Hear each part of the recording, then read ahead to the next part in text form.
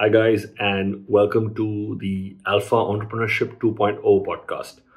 And this week, which happens to be the first podcast that we've recorded, and we've recorded it with Suyash and Anisha of Dot and Key, who happen to be one of the first members of the ALFA Network. And I had a fantastic, conversation with them about what family business brings to the table. What legacy issues did they face? How do they go and turn around their business?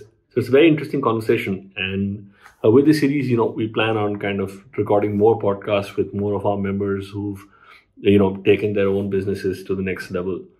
And I hope, with the ALFA Network podcast, we can talk more about entrepreneurship, what business means, how it affects us both in our personal and private lives and in our professional lives, and what we learn from all that we do on a, daily basis. So I hope you really enjoyed the podcast and, follow it. So, we have, Suyash and Anisha and a remarkable story, especially with ALFA. And why I say with ALFA is because Suyash is one of the first members of ALFA. So it's important to kind of talk about that. But as you know, thanks for coming, guys, and talking about what family businesses are. And, I've kind of tried to coin this on this podcast as Entrepreneurship 2.0 for the simple reason that we are 2.0 in our family businesses, right? Because we come from, all of us, mostly all ALFA members, come from a family business where they're mostly second generation or even now third generation business people. And personally, I've now been in the business for 15 years. And I've seen that business really has a legacy issue. We all come from our own backgrounds. We kind of, carry the sins of our father, right? And the whole idea is that there's a lot of advantages to being there from family business. And I personally feel a lot of disadvantages also. But you guys have one of that story that where you've kind of been in the family business, run it for some time, and then at the same time kind of, tread your own path, make it on your own, do something remarkable, and has had a lot of impact. So, Anisha, I'm going to start with you, right? You please tell us about your whole background in what you did, where you studied, and then what is the family business environment like? Sure. So, I was a complete science nerd, right, in school, and pretty much top of my class. Wanted to obviously take up science because that's a natural course that you're supposed to take, right, when you're a topper in school, kind of a thing. Nothing, not bragging here, but it's just how that happened. And I wouldn't have it any other way because of my background in chemistry. It was very easy for me to get into my father's business, which was beauty and personal care. And however, that was not planned when I obviously started considering what to do in my graduation and post-grad, which is why I went out, studied in UK for a year, did my master's in food technology, and came back to join my father. I was with him. Food technology, yeah? Yeah. You went from chemistry to food technology. But that was also natural, right? Chemistry is obviously a vast subject. It can be applied in multiple. It's kind of different to like the family background in terms of. Absolutely. But unless the whole plan was that you'd come back and start something in the food space. It was actually, and that's still the plan. Okay, that's my post-retirement plan. We'll get to that I'm later. not going to interrupt you. No, that's post-retirement plans. I'm definitely using that bit of education. And Suyash should join me in that. Yeah. We'll discuss that. But yeah, came back, joined my father. I worked actively with him, safe to say, I think 4.5 years. Because of no business background, it was difficult to get into the hardcore management aspects of the business right away. So I started with product development, getting into formulations of what went behind the product, the creams, face washes, etc. Absolutely work with the product, which is very important in FMCG. And with that, I also started learning a little bit about marketing and branding. Natural course after you get married cannot work in a typical Marwari society, cannot work or should not work in a father's business. So break away, start something of your own. Fortunately, I had that support from my in-law side of the family. Ki haan, theek hai, kuch karna to hai. So you can obviously do something, but do it away from the typical family background. I was like, okay, theek hai, it's an opportunity for me also, forward-looking opportunity. Which is why Dot and Key was born in the first place, right? To put all my learnings from my father's business into something that I could call my own. And to do something constructive also in life. I didn't want to sit at home, be a homemaker. I didn't see myself like that. Nothing wrong in being that, but I just didn't find complete, solace in that. So, Dot and Key was born, I think 1.5 years into our marriage, and Suyash obviously was involved since the very inception as a support, a background support, because most of his time back then went into the real estate business. right? So Sugam was primarily what he was looking at, but nonetheless, the aspects of digital marketing was something that I didn't know, which he was always doing when he was selling flats. So I let him take forward his journey and how, he contributed to the birth of Dot & Key and henceforth. But yeah, that's primarily how it was launched in 2018. Where did you do your post-school education? I was in UK for a year. I was in Leeds University. So you did your master's there? Yeah. But undergrad you did here? Undergrad was in Calcutta and Xavier's, hardcore BSc chemistry. So yeah. So Suyash, you and I know each other since school. No? Yeah. 3 years, my junior in school. Oh, I didn't know that. You didn't know that? No. Okay, so yeah. So Suyash, please, we went to the same school. You're again, like I said, second generation construction business at home. And where did it all start? I think back in the day from school, I was a pretty average student. Science, ranked 30s in class. Nowhere close to the brightest kid in class. And we had pretty bright kids in class. But in class 9, 10, somehow I just started coming first in accounts. And I loved economics. I just loved how the business worked and how you could put studies to real life, and that really excited me. And boom, like that 30-something ranker started coming in top 5 in class and started ranking in class. So I think personally, my professional life or what I would be, the shape, started from then, 9, 10, 11, 12, and that's when I really found myself. I applied abroad just because my family had a legacy of sending the kids applying abroad. I went to Indiana, America, 4-year course, real estate finance and entrepreneurship in my undergrad. Learned how to live alone. Just as cocooned as a younger child, cocooned with my parents, just like super protected. I never really found myself very well. I think when I went to America, that's where I really found myself, made my own choices. And that 4 years there of real grilling, exceptional courses, smart people, and great education, which at least I feel really shaped who I was as a person. Real estate, again, I chose real estate just because. Sorry to interrupt you, but what did you study in the US? So I studied real estate, finance, and entrepreneurship. Closer to what would be used back home. Yeah, and entrepreneurship. And when I was in America, I wouldn't really spend a lot of money, on myself, because I never found it justified for some reason. I just always felt that I want to really make my own money. Right now, I'm still kind of borrowing from my dad. That thought was always there, really engraved in my head. And I always thought I'll have my own business, and when I have that, I'll do what I would really want to do, really spend the money, really go out and do things which I really want with my own personal accomplishments than anything else. So that seeding had started back in America when I was there, right? And doing that entrepreneurship course from one of the best colleges for entrepreneurship in America. I think that entire framework for starting a new business, I think, started seeding then, is what I feel. I came back, joined the family business of real estate, worked for a year. Then just because you need a master's degree, and as a kid I obviously wanted to experience London for a year. So I went to Casden School, London for a year, studied there, met some brilliant people, really sharp minds from good colleges in India as well.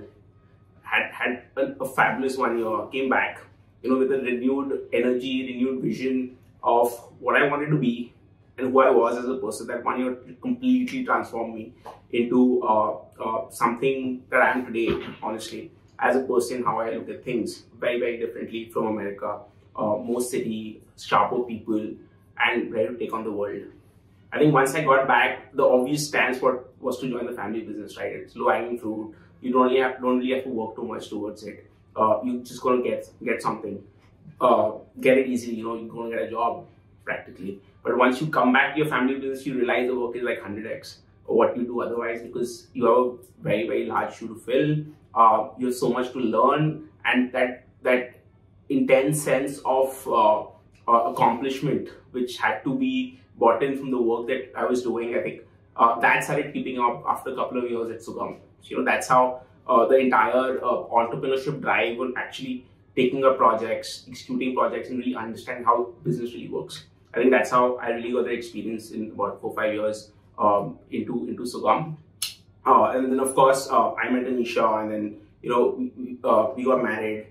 She wanted to do something interesting, and the entrepreneur in me always was awake or dormant, but had to wake some time, right? And that's when I think Dot and Key was born, because I always thought whatever we do, we got to do it big. We got to make sure we do it structured, and it got to make our time count, right? Because just doing a business on the side does not really make sense.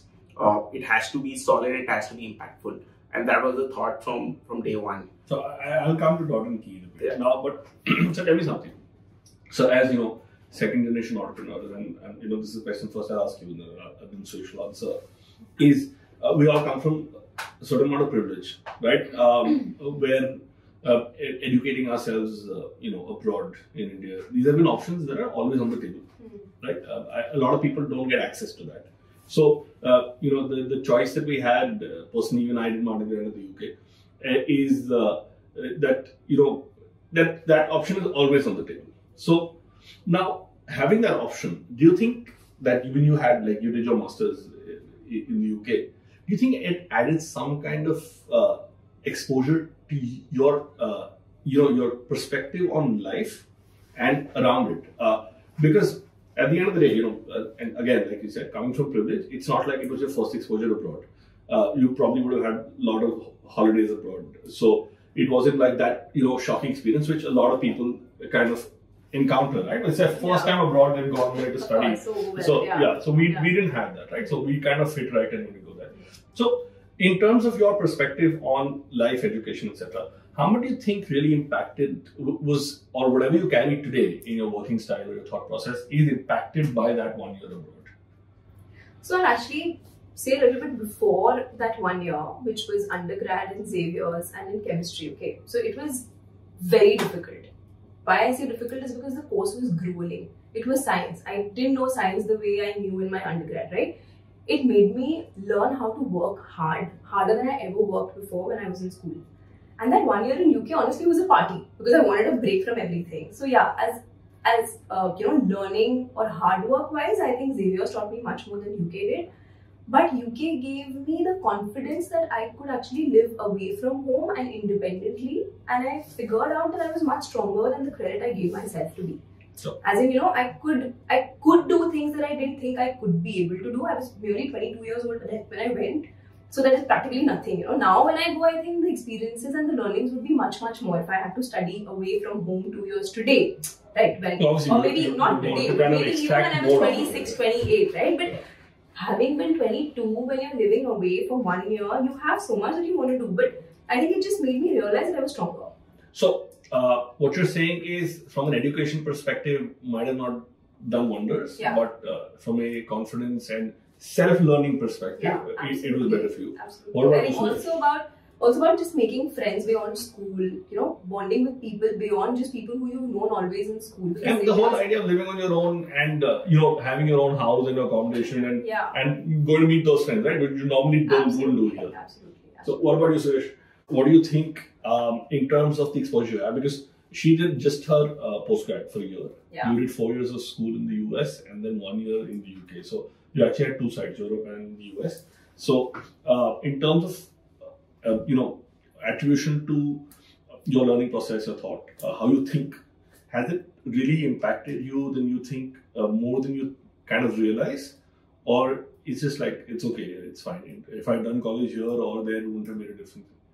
Well, I think my 4 years in Indiana was a life transforming set of years, because as I said, transforming from a boy staying with the parents to living alone and finding your likes, dislikes, getting to the American schooling system, which is the grind, getting to one of the top B schools in the country, which is again not an easy task, and really sustaining good grades, finding what I'm enjoying, what I'm not, and really getting into discipline is something that the American education system taught me. The Sunday library days, Sunday was typically library day. In India, Sunday is a holiday, right? It's a typical holiday. You don't really do homework also on Sunday. But America taught you, Saturday or Sunday, when you got to get your work done, you got to get your work done. Having 4 exams on one day, it pushes you to the next level, making sure that you really perfect things, really plan in advance and make sure you meticulously approach everything. So all these bits, I think, taught me how to stand on my own and make sure I can face the world alone when required, and really do it with a lot of discipline. So I think that was my biggest learning, apart from all the textual information you get, it's the habits and the behaviors that you inculcate that makes you powerful today. I think that is something I got from America. But it was a college town of 100,000 people away from a city, so it had its own separate culture going, very different from a city. So I really wanted to experience how city life would be, because honestly, we all city dwellers and we like city life. Went to the UK, had some great people studying with me, great course.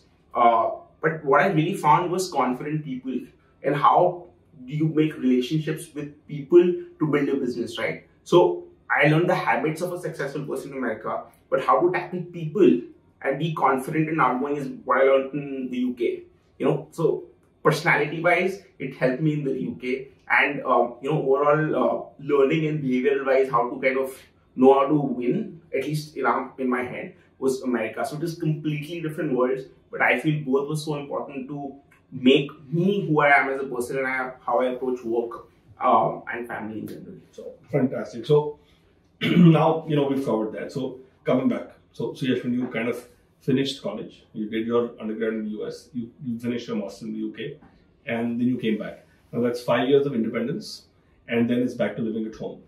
And I always say the worst part about kind of working in the family business is that you live with your boss.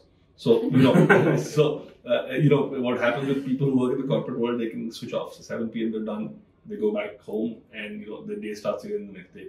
For us, dinner table conversations are business driven, breakfast conversations are business driven. So all conversations are pretty much business driven. So that whole challenge when you came back, going from complete independence, it's 3 a.m., 4 a.m., you can go whenever you want, come back whenever you want, when you were in college, and then you come back home, and then you had to kind of prove yourself that you should be taken seriously in the workspace. At the same time, be able to add value. So tell me what that was like. I think the biggest switch between college and real life is you got to own things, right? In college, you had snippets and stints which you could just finish and get done with it, get over with it. This is real life, right? So which you have to do year after year. So I think the biggest struggle is the first 6 months, where you kind of want to do a lot, but obviously not taken seriously because you honestly don't know much. You feel you know the world, but you don't know much. But I think coming back and really trying to fit into the business, building yourself as a person, making a place in the workplace, which takes a couple of years, a lot of patience and a lot of hard work. I think that has been my single, biggest struggle at work, in Sugam in general. And I feel that the change was pretty serious, but it was really important because you feel that you're responsible for things, and you have to take onus of completing tasks and entire part of the organization. And I think that learning was pretty solid. So, no, but tell me this effectively, right? So, let's talk about the legacy issues that we spoke about. So, can you tell me 2 things that you think were a good practice when you joined the business, and that's something you want to take forward? And 2 things that you were like completely taken aback by, like, why has this not changed in the last 30 years? Is there something like that comes to your mind? I think 2 things which were solid learnings is you have to be very thorough in whatever you approach, because you have to think of any action you take always has a long-term repercussion. So knowing that is very important. Second, I think owning what you're doing, because I realized that once you are an entrepreneur yourself, even though it's your family business, you have to really own the vertical and really drive it. I think that aspect of driving it is something which I really learned and thought that you have to take it to the end. You can't leave it midway. There's no other option. But if it's going good or bad, you still have to complete it. So that was my biggest learning, which I've had from my family business. I think in terms of the basic habits that I built, I think 2 things which I wanted to change was how the teams were built. Like old school organizations have a style of building teams which might not be best for long term. And the way you think is so set, so molded that bringing about change is a challenge. So I think these 2 things which I wanted to improve were actually incorporated in my future business. Did you face any resistance when you wanted to bring about change? So resistance is always there. But then you know that once you want to bring about a change, which generally brings something positive on the table, it takes time. But I think constant perseverance and like constantly when you're at it, it happens. But obviously it takes it due course, due time. And it's always challenging getting your family's head around to something. So like my experience was I would type out one resignation letter a quarter. Right? So for the first 3-4 years, I was like, yeah, I'm done. You know, just good and I can't work for you anymore. And then I go full circle. So yeah, that was something that kind of encountered. But yeah, it's good to know that you kind of had solid learnings and you kind of built on that. And obviously, team building is, I believe, a big challenge, right? Because we build teams because our generational thought, especially with our exposure, is that you look at your teams as equals, and that whole concept of owner, that the Hindi Malik. Now, when you're building like second generation businesses, you realize that there's no such thing, right? And it's time to understand that you're either an executive, you're a shareholder. You're really not an owner. That kind of deal, because we grew up looking at offices like that, right? Yeah. When your father entered the office, the staff would stand up, right? And now that doesn't happen. Well, it still happens to him, but like nobody stands up for me. But that kind of thing which has changed, and I think that is a big resistance, because a lot of the first generation people feel like you're relinquishing a lot of control. How can you entrust people with so much responsibility? Why are you not doing that? So yeah. So Anisha, please tell me, what is it like for you? So when you came back, finished your masters, came back, joined Joy Cosmetics. That's the family business. Yeah. Yes. So what is it like then? So honestly, I think for the first year and a half, it was purely learning. It was a very, very steep learning curve, because I practically knew nothing about business. Like I said, I came from a pure science background, pure academic. So what is your first role? See, I understand it's for us boys, it's easier. You kind of fit in, right? Yeah. But I think your family is a larger family than Suyash in terms of the business setup. Yes. So, a lot more team members. My uncle's son, who are my first cousins, right? So they are involved in the business, and one of them heads the larger aspects of sales and distribution, IT, HR. The other one heads finance, accounting, etc. Right? So, and my father is primarily the product and marketing person, which is precisely why I was very nicely placed under him, and I got that learning. But at that level, I started at the lab. I actually started making formulations myself under a chemist who was hired to teach me. So, like I said, the first 1.5 years was purely educational and purely learning experience for me. So I started there. So it was not business. I wouldn't call it business, because I did not know a thorough 360 degree about what was happening in the business. That slowly kept adding on over the next 3 years in life. How to look at business in a more round, a more 360 degree approach to business. How retail functions, for example. So I'm going to stop you there for a minute. Okay. So and the reason I'm going to stop you there is you both come from family business backgrounds, right? But again, like we talk about legacy. The legacy that you both come from very different. One is hardcore construction projects, making buildings where everything needs to be in a different setup. Yeah. But you were actually privileged in that manner, where you came from a semi-corporate structure where you already had, I know families involved, but since it's more FMCG space, the idea of teams, distributors, dealers, team leaders, somebody doing marketing, you already had that exposure. In our case, I'm sure even in Suyash's case, the idea of building that out from scratch is more difficult. So, would you say that because you were part of that semi-corporate structure that you came back to, your journey towards kind of working on building Dot and Key was far easier than it would have been for Suyash to do it alone? Of course, obviously, right? Because firstly, the sectors are completely different, right? And obviously, the family structures were very different. So when I started after marriage, when I started working from Sugam office to start working at Dot and Key, I realized how big a cultural shift it was for me to even sit there and function, right?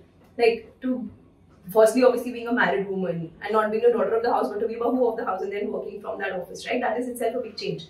But apart from that, the culture of the office, of course, was also more yes boss here than there. Yeah. In my father's organization, like you said, because a mid management or even a senior management in some department did exist already, people were contesting the thoughts of the senior management. यहाँ पर वो नहीं होता था. No one would contest Papa's thought or his thought per se, right? They could only contest each other's thoughts. बोल दिया हो गया. हाँ. Exactly. This is the best possible thing. I know what you mean. Back there at Joy, there was always fights happening, not just within senior management, but also the next in line. So people were fighting against what they had, as experience, because you were getting professionals, hardcore professionals coming from FMCG were coming in. But when I look at my journey at Dot & Key, there's also a big difference, and the challenge here for me, and I was just telling Suyash about this yesterday, was for me now, when I look at Dot & Key, I think it was very important for me to unlearn what I learned at Joy. Because the business is beauty and personal care, but that is hardcore mass FMCG, built from ground distribution up, right? And this is a premium beauty, online D2C space, very different. And the space has only come up in the last 3.5 years. The whole sales channel is different, right? It does not, like, you don't have the distributors, the dealers, you don't have that. Yeah, I think everything, it's just primarily product that you can say overlaps, but everything apart from that is very, very different. So it was very important for me and very challenging for me to actually unlearn whatever my learnings had been over 4 years and to understand what the challenges of this business, were, and how to learn the new ways of doing the same kind of business. So it's not a cultural shift as such, but it's more about unlearning. So that brings me to the same repeat question, right? So two things that you think were good legacy things that you picked up, added value to you when you were building Dot & Key, and two things that you think you should have shared a long time ago. In terms of, let's say, value system, or let's talk about things that were tough. Like, I'll give you a personal example, right? I think 15 years into business, I've learned that the best way to move forward would have been to kind of actually hire a external financial head and give control of the finances to someone where it's structured. So things like that. That's something I think I should have done the minute I got in, like hire a CFO type of position to see, okay, so that we can focus on the growth and not worry about the money. The biggest challenge is that I think business owners face is that because they want to control the purse, they feel like money is the only thing they need to retain control. So every voucher gets checked. Bus bhada kitna laga, wo samosa itna mehenga kyun tha, that kind of deal, right? So that's my personal learning. So in terms of that, what do you think? In terms of what you carried with you, but later realized that it wasn't worth carrying. Has there been such a thing? So honestly, the very example you gave is actually a structure that exists there for the last possibly 10-15 years now, which is still not there in a Sugam or even Dot & Key, right? Dot & Key fairly new, but of course, just saying that these are things that exist because the fact that there's a bigger business family involved in the business. It's not just a one person driving in a first generation entrepreneur ke saath saath. There are bhaiyas also, there are my cousins also. Which is the executive council, right? Either way it but works. One of them actually dedicatedly is the CFO of the company. I know, I met him. Yeah. So this structure has been in the company, and that is one of the things that we wish to obviously execute in both Sugam as well as Dot & Key, wherever applicable, wherever possible. And the other thing is, I think it was so important to just challenge, which was something that my father always encouraged. Ki, हाँ नहीं बोलना है हर चीज में. If you have your thoughts, put it on the table. We'll fight for it, but let's have a healthy discussion on why you think this is the way forward. At least in the departments that he handled, right? So that is something that obviously we even try to always do with Dot & Key, again, because of the kind of resource and the team that we have as well, having those kind of thoughts, clarity. They also have professionals that we hire. So there is two things that I feel, I learned, which were the right things, and I would obviously want to incorporate that in our business.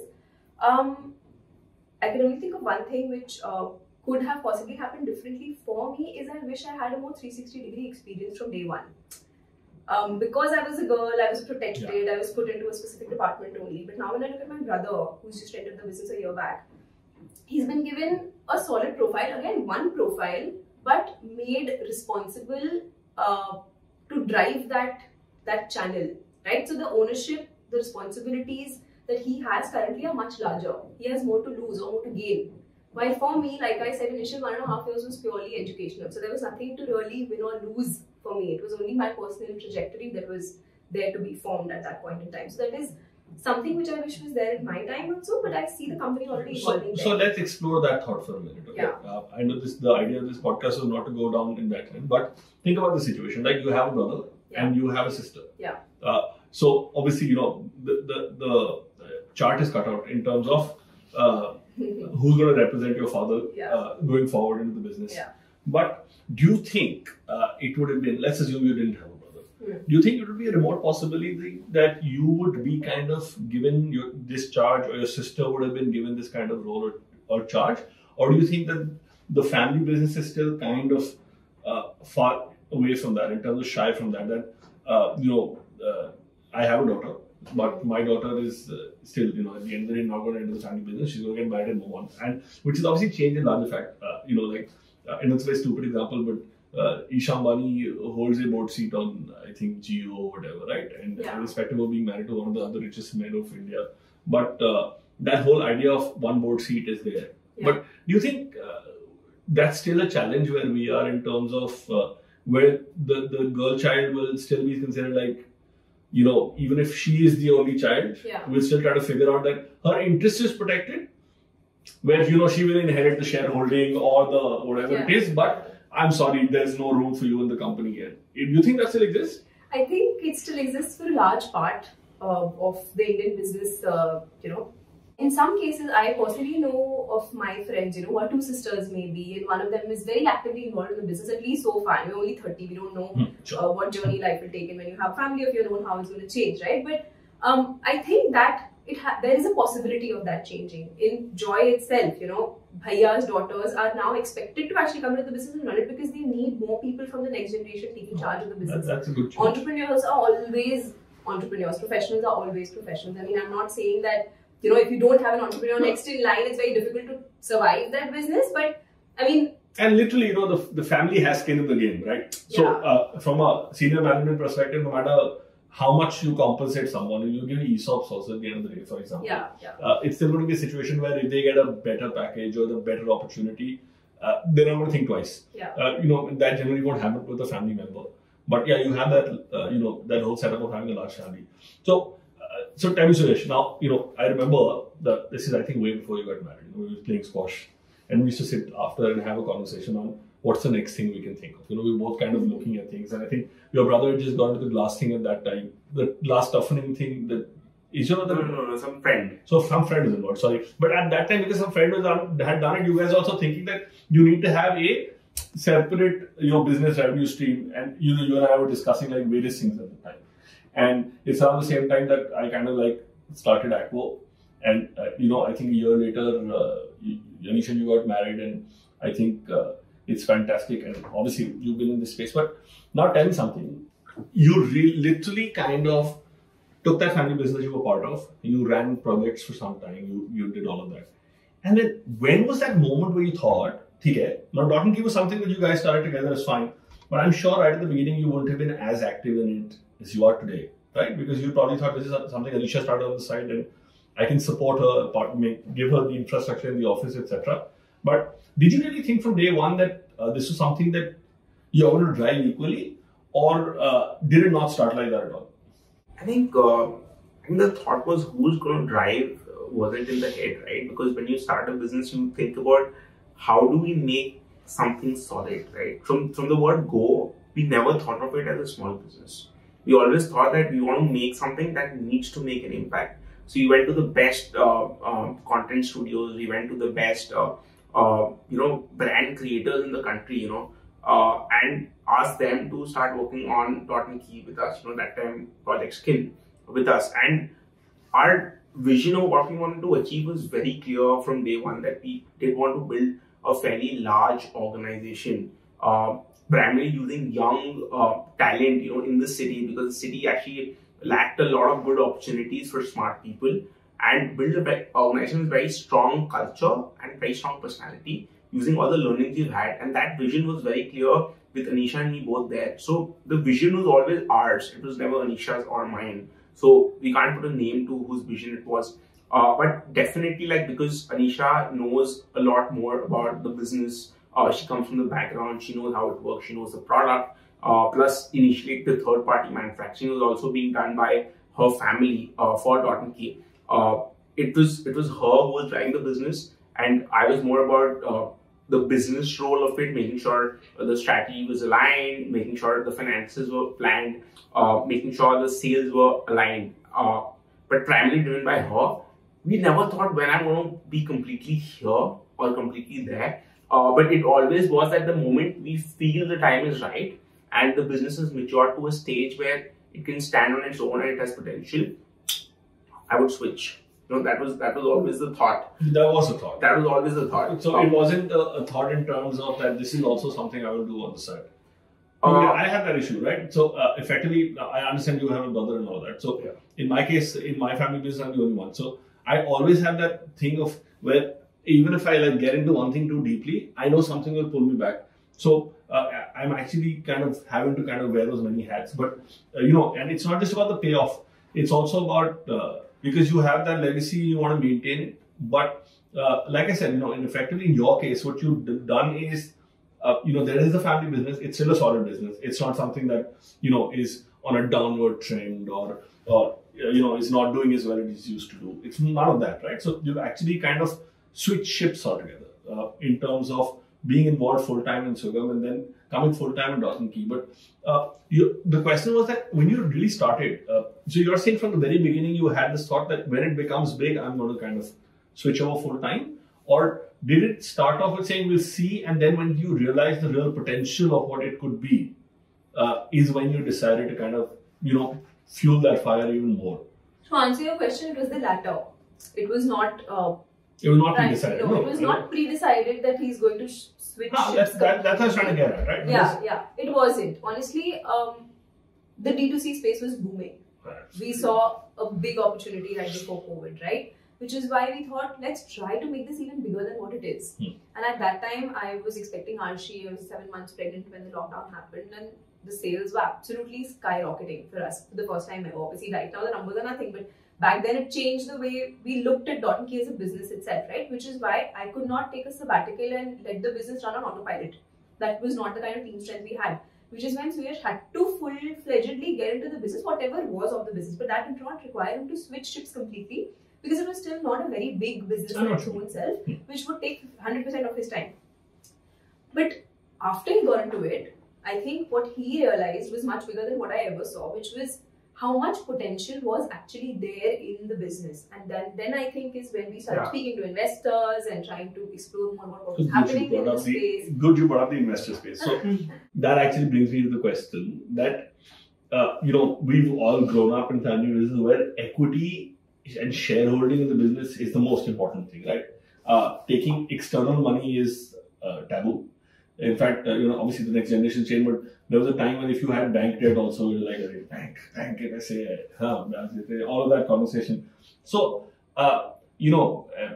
was seeking out investors more of a need-based thing that you guys wanted to do? Was it more with regards to kind of taking external capital to unlock the valuation in the business, right? Where now somebody in the market has now said, your business is worth X amount of money. Because when you run private businesses, privately held businesses, there's no way to really a certain market value, right? Unless you go public. And real estate is something that can get valued. But running businesses based on cash flows, not necessarily always positive cash flows, right? Mostly startups are negative cash flow businesses where you've kind of financed it. So, why did you think that you needed to take external capital? And when did you think the timing was right in terms of now going out and saying, you know what, we need to take external money for the reason that we wanted to take it for? So, which one of you would take that question? Yeah, so I think I'll take it up. So, it's very important for a consumer business to know what stage of the company you're in and how's the external environment like, right? So, unlike most of the other traditional companies, the growth that is typically expected of a company is typically high, and the costs are actually pretty high as well. So you need to achieve the growth to justify the costs in the longer term. The biggest cost being marketing and talent in a consumer business. So what we realized was that as you grow and as you move forward and multiple businesses come into the same business, the cost of marketing goes up and the share of voice goes down. So if they are taking funding and you don't have the money in your pocket, you're losing out. Second, what we also realized that in order to make a business plan for the next 3 years, you needed money. You need to burn money in marketing. You need a clear vision to function and explore before you really start pivoting as a brand. And we realized we had to get that money. So coming from a hardcore real estate background, if I would go to my dad at dad, I need 10 crores to burn, he took it look at me as if I'm kind of a burglar trying to loot him. Or crazy. Absolutely crazy. So that whole concept wasn't going down very well with me to even ask him. So when I saw the environment, when I saw the kind of business that needed to be built and for our vision to be achieved, we thought we needed to get external funding. That was the need of the business. We didn't think we wanted a strategic. We did not think we wanted a VC. We did not have a thought on that. But we knew we needed external capital to structure our business better, to hire better talent and see it as a solid business rather than just being a hobby which is taking off pretty well. Yeah, money is money, right? Whether it comes from VC, PE, strategic, at the end of the day, as far as it can accelerate, your focus on taking the business in the direction that you want to take it, that's most important, right? And I think you guys done a fantastic job with building it up, taking it up to the level that you want to, then kind of finding a good strategic partner, investor in this space. So that brings me to the question which is more related now. Now, everybody knows, for those who don't know, Nykaa has strategically invested in Dot & Key. And as you know, Nykaa is currently the biggest fashion brand right now in terms of cosmetic beauty care brand right now. Yes. Right? And would it be safe to call it like the Sephora of India? Yeah. Right? So, Absolutely. where they have their own brands and they also kind of put out other brands and build up both online and offline marketplace, right? So they have stores in malls and then they have D2C brands of their own.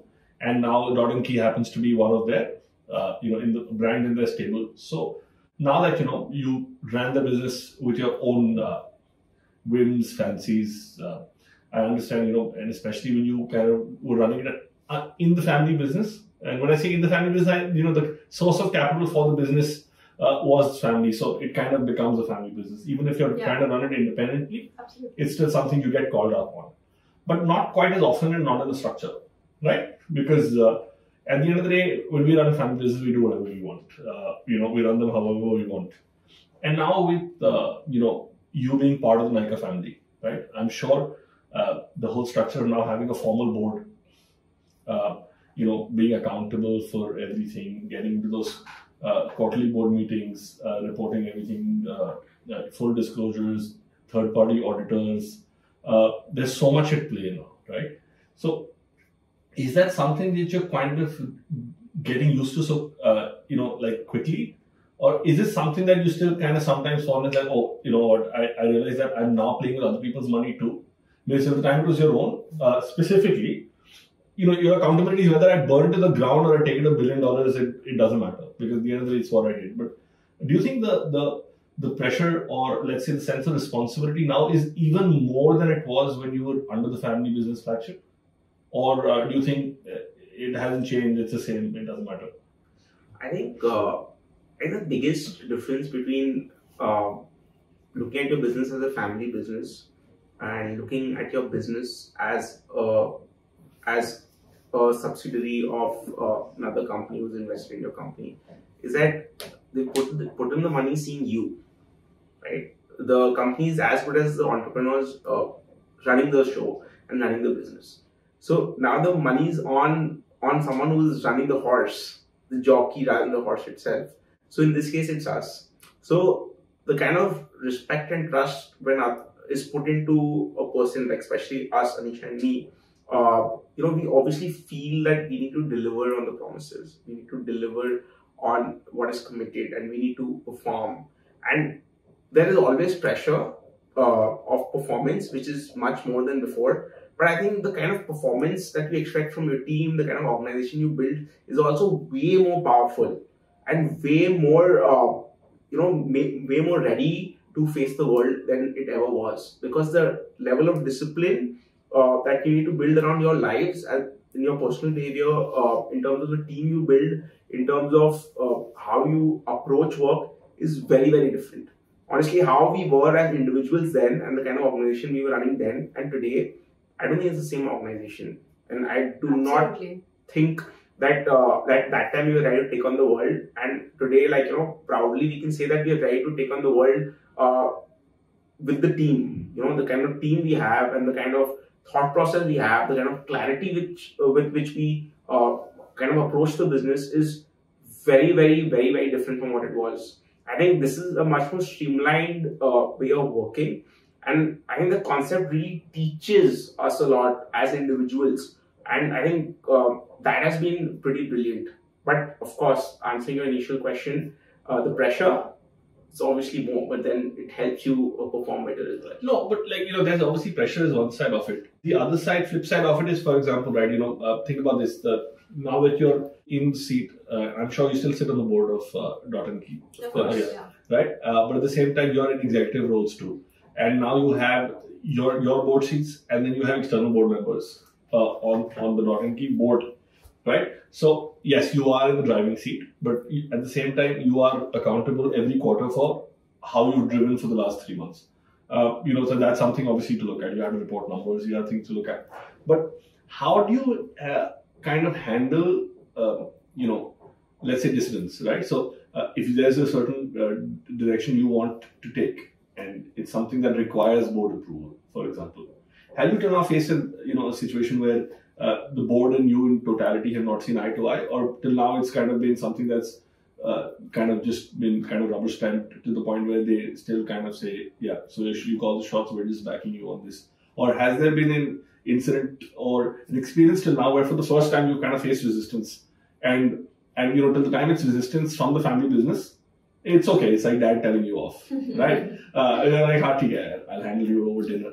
But that's not something you'd obviously kind of face the same thing with an external board. So has there been such an incident till now, and how are you taking to the first time that happened? Honestly, we've never faced a resistance per se. Our board is very smart people who really know the subject, at least our subject, what we're doing very well. So they act as advisors to help us build ourselves, to think about certain things. But the only one difference when you have to report to a board is you are accountable. So you have to reflect on how you have performed, which was something which you don't really do in a family setup. So that reflection of how you performed is something which doesn't come easy. The first couple of board meetings are fairly difficult, especially performance review. But I think you just push yourself to plan more and to try and achieve numbers so that you can get where you want to be. I couldn't handle it personally, and I was in a similar situation as yours when I was running a cold rolling mill, and I obviously did, my idea of needing external capital was not because I could unlock value or fuel that fire. It was literally because I was in financial trouble. So it was either run the plant, sell it, or let the kind of figure out to kind of do away with it. And at that time, my personal experience was to kind of save the business, like strategic investment. IFB came in and, put in money to things. So I was in a equal board position, in a CEO position for 6 months, but I couldn't deal with it. I couldn't deal with it to the point where it was very different to have a conversation with your father. You don't see eye to eye, but all of a sudden you're sitting in a boardroom with 6 people, and every single thing needs to be passed, rubber stamped, things like that, and especially things like capital expenditure or working capital requirements. And after a while, I was like, this is going to get to a point where I'm not going to be able to run it the way that I want to run it, because I'm a loose cannon. So I kind of I know what I need to do, what I need to go for, and the first time it happened to me, I was sitting there going, yeah, I don't know I can deal with this. So I literally exited the position in 6 months, and we got an external CEO which we hired, and we went through 5 CEOs after that for over 4 years. But yeah, so from my personal experience, I couldn't handle it. But it's good to know that you're liking the fact that, and I think it's a good thing. Personally, now when I look back in retrospect, I think the structure, the more formal, disciplined board structure, is a good structure to grow the business, because you are not the single person responsible for not just taking it to the next level, but even if it goes down, right? And that whole check and balance of a quarterly discussion, a quarterly review, looking at the numbers, this actually adds a good sense of discipline and keeps you on track on what you want to do. But yeah, like the first time I got hit in like resistance board, I was like, I can't do this. I was much younger then. I was, I was like just about on 30. I still had that whole thing. Now I'm almost 36. But yeah, I think I should have handled it better then. But personal experience, I couldn't handle it. But I'm glad to know that you guys are kind of, fitting into it and dealing with it. I feel our board is not just about, the numbers and performance. Obviously, that is a very large part of everything. But I think we've found mentors who we didn't have before in this business, like even at Joy, even if it's the same business, same background, like it's still beauty, the business is very different. At Nykaa, because they've been in the space and they understand the space, they're leaders in the space rather, we found mentors in them. So I think it couldn't have gotten better than this. I think the strategic partnership that we have, it's a both way. No, it's fantastic. Right? And that's what I'm saying. That's right? something that is absolutely beautiful, I think. Yeah, and for us, it was not always about, it was not about unlocking value in terms of exiting part of the stake. It was more about giving to the business what it required to grow. No, but it's good to know. See, at the end of the day, what I really like about the structure of your deal per se is that you got to unlock value, you got to get money into the business. So you got a bit of both, right? Where you could able to also protect yourself and your hard work and your investment that you put in over the years. At the same time, being able to fuel that fire. A lot of startups nowadays get funded only on primary rounds, right? So which means the money comes in only as fresh equity in the business. You always have a certain percentage which you can take as secondary, even there. Yeah, but a lot of that generally, see, in terms of first time investment, because yours has been more like a Series A, right? So in your Series A, generally standard practice does not involve promoters of the company or the founder of the company being able to exit even a certain percentage, because they're not there to encash that. The idea is that you build this up, the valuation will grow. Let's talk on Series B, Series C, where we'll buy your stake out for X amount, or the next investor will come in, will have to kind of buy you out. But in a way, it's good. It's good that Nykaa has seen that kind of let's say value. Value is the real word here, right? In the brand you guys have built, in the recognition, the brand, the product, because it's all of that together, right? It's not just the brand that you built; it's the product you guys have worked on. And especially in such a short duration, right? Where I think in 4 years, you guys have moved from like seeding it to taking it up to a certain level, going through COVID, I think 3.5 years. 3.5 years, then finding that strategic investment and then kind of being in this position. So I think that's commendable. And there's so much that we all need to learn from you guys in terms of, having that thing. And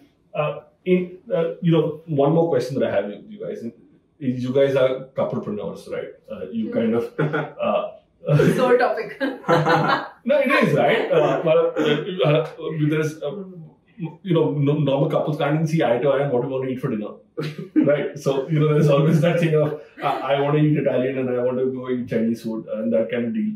So how does that work? So let's not talk about board resistance. Let's not talk about resistance. Let's talk about the real resistance, right? So what happens when you guys don't kind of see eye to eye on something? How does that work? Yeah, we fight it out. Yeah, I think we logic it out, I think. Right? But do you guys take it home? Or of course. Okay. Of course. It's personal. Absolutely. We take home, fight over it at dinner and breakfast and dinner the next day. So it's just, That's pretty good. But I think it was like that's not good. It's crazy. No, at the end of the day, I think at the end of the day, when you both realize that you are actually kind of rooting for the same team, it's in both your best interest that Dot & Key is successful and you guys want to that's the end game, right? Yeah. If you're fighting, the fight is not about personal interest. Of course. The fight is for the business. And till the time that fight exists, it's a healthy fight. Yeah, obviously it can get bad sometimes, I'm sure, right? And could have been like 3 days we haven't spoken because we didn't agree on that. No, that's not an option. Yeah. No. You can't do that, right? No, then you keep it strictly professional, right? No, yeah, absolutely. So there's a problem at a personal front because of which we don't want to talk to each other. We still can't do that because work requires you to talk in work next day. So, at office, we're still talking to each other. So working together has kind of added to your marriage in terms of making it stronger, because you kind of learn to disagree, agree, and still move on with it. and not being able to handle a grudge. Yeah, I think so. I never saw it that way, but that's true. Right, because you guys face that conflict, Yeah. but you realize कि काम तो यही करना है. I don't wake up in the morning, office भी इसके साथ जाना है. हाँ, वापस भी एक साथ आना है. So with that situation, absolutely. you don't have that let's say luxury of kind of saying, I don't want to talk to you right now. That doesn't happen. So that in a way actually strengthens the relationship, right? Because you easily move past and get on with it. So that's possibly a good way to look at things. Yeah. That's pretty cool. Yeah. So what's next for Dot & Key? I think what's next for Dot & Key is an interesting question. I think Dot & Key is still the mother brand. It's still where the majority of our business comes from. The plan is to take it offline, be available across India, and be change the entire game from a D2C to a hardcore consumer business. That is the entire vision and thought process for Dot & Key in the next few years. That's fantastic, guys. More power to you. You guys are actually a remarkable, phenomenal story. And I'm sure people who watch this video and hear the podcast will kind of, learn from it. Because there's so many aspects, and that's what we want to build with this, right? We want people to understand that, you really do not have to be stuck in that family business cycle. There's so much you can use from that to leverage it to take it up to a new level. And, being part of that old business is not the end of your career. It's actually, the beginning of it. And if you want, there's so much that you can kind of take away and learn from it. So yeah, thanks guys. This is Thank you, Banga, for being a fabulous host.